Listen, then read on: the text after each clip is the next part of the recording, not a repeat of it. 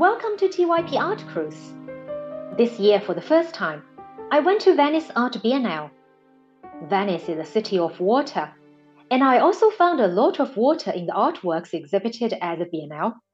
So now follow me for a quick visit.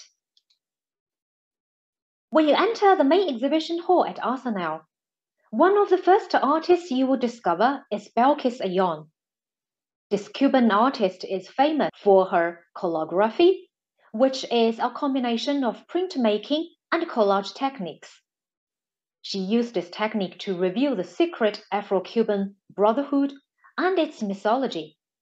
But what I love the most is this fish, painted in 1989. I find the depiction of the fishermen and their boats, the drawings, they are at the same time primitive and ultra-modern. Ayón's signature style is the contrast between pitch black and glowing white, completed with multi-degree gray shades. But here the artist also illuminated the paper in blue, which brings up this feeling of crystal but chilly water.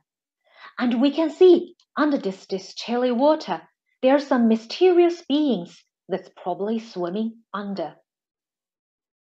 After Belkis Ayón's monochrome world, in the first room of the main exhibition hall at Arsenal, you will find some completely different water in the second room. Fish, again, painted by the American artist Ficre Ghebreyesus. Its color and texture remind me of the famous Murano glass produced in Venice.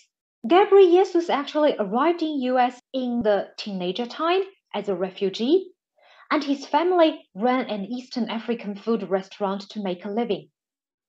Painting was his way to express the complex emotion towards his home country. He longed for the magnificent nature in his home country, but at the same time, he was still traumatized by the human conflicts and civil wars there. Let us take a close look at the fish painted by him. Some of them have very expressive faces. There's this surrealism as well as absurdity. I think when you know the past of this artist, we can understand where that comes from.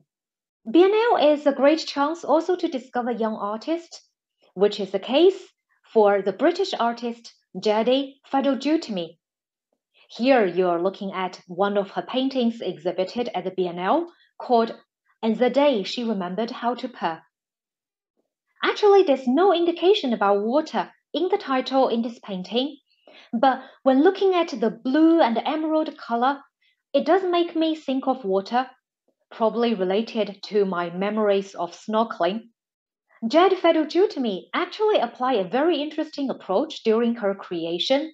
She always listened to the music of Japanese animations or video games. And I can't help wondering, when she was working on this monumental artwork, is water ever hit her mind? Just several steps away from light and colors, you enter an obscure room. You cannot see clearly, but you can feel the space around you. And then there's a pool in front of you. You approach it. Yes, there's water in the pool, but it is muddy and thick. You want to touch the water, but the uneasiness holds you back. Who knows what is in the water or in the darkness? This is exactly my experience with Robert Grosvenor's block of water, created in 2009 and exhibited here at Venice Biennale.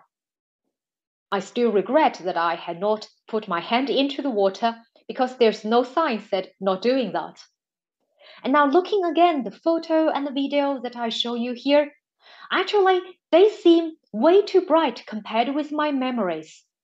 So the sensation or the experience of the viewer is also part of the art creation. The American artist Robert Grosvenor is famous for creating sculptures and installations with very strong industrial features, though a lot of times they were often handmade by himself. His creation takes into account the space where places the sculpture, as we can see with this block of water, and the artist extended his approach to architecture. Water does bring up very different feelings.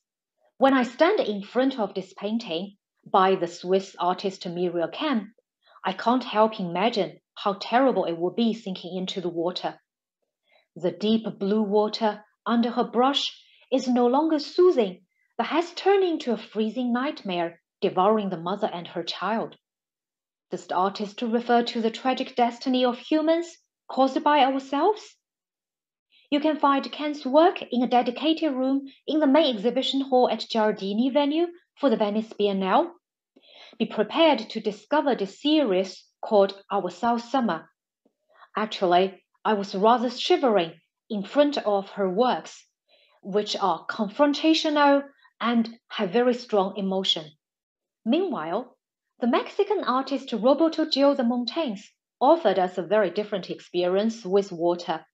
Here, we have a young man, upside down, floating on the water, surrounded by the flowers. He actually referred to the famous romantic heroine from Shakespeare's drama Hamlet, Ophelia. Ophelia was terribly saddened by her impossible love with Hamlet. Ophelia was almost driven mad by the impossible love with Hamlet. She went out to gather flowers on a tree, but unfortunately the branch broke and she fell into the water. Thanks to her dress, she was able to float for a while before drowning down into the water. But all through this process, she was happily singing. Interestingly, despite the upside-down position of the young man, the artist named this painting Up. I actually saw a Hamlet floating on the water this time, probably torturing himself with the question, to be or not to be. Well, after seeing all this water, why not get even more wetter with more water? We have this plain-looking glass on the table, which generates torrents of water. Welcome to the magic world created by the Spanish-Mexican artist Remedios Varo. Varo is one of my favorite surrealist artists. I've already seen her paintings on the internet, but this is the first time that I was able to see her painting so closely that I could carefully examine every details and admire her sublime brushstrokes. Unfortunately, the glass window made it impossible to photograph the entire painting, which is called Sympathy, the Madness of the Cat, which was painted in 1955 by the artist. Here we have a lady with this monster cat who probably knocked down the glass and caused this water accident. Water, water everywhere. Let us conclude this quick visit with this naughty cat. If you have the chance, do not miss the Venice Biennale. There are plenty of surprises there for you. Thank you for your time. See you next time.